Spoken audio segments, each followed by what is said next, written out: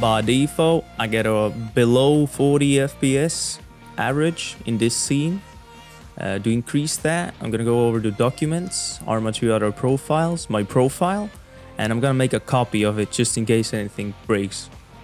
I just copy paste it here, and now I'm gonna use my text editor of choice to edit this file. Inside here, I'm gonna look for scene complexity. On the lowest settings, it's 400,000. I'm gonna set it to 50,000. That's gonna lower it a lot. Now, so the game doesn't overwrite these changes, we're also gonna have to make this file read-only.